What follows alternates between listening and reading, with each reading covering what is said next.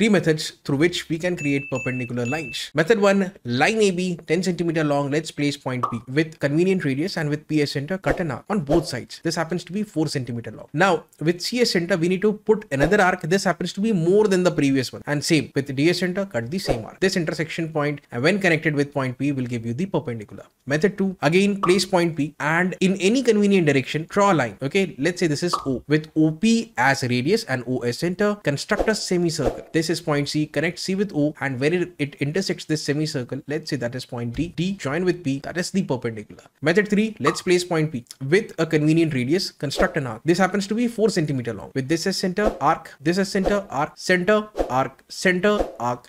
And this intersection connect with P will give you perpendicular. So if you find this content helpful, do like and share the video, subscribe to this channel. And also if you want to learn engineering drawing in depth, well, I have made a course on my application, the link to which can be found in the description down below.